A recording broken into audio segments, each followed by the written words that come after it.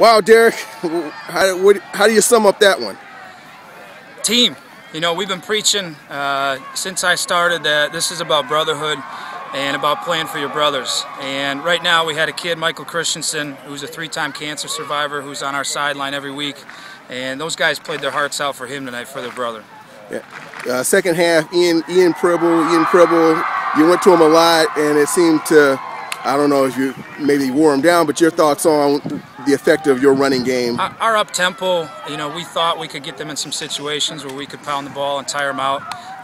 When you got a kid like Ian Pribble and Justin Lead in the back, there's not a lot of teams that can plan for those two guys. And Mitchell Dess and Jalen Hack outside did an excellent job on our screen game.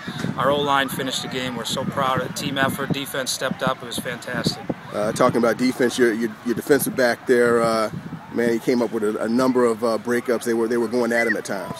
Mitchell Dess, that's the first time we played guys two ways. And number 3, Mitchell Dess, he's going to be playing on Saturdays next week, no doubt about it. And he made play after play along with the rest of our secondary.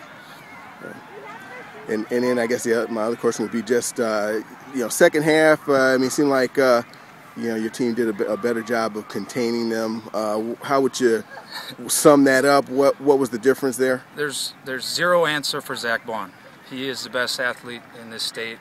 And if he doesn't get a look by the Badgers, Zach, I'm helping you out here, brother, but there's no answer for him.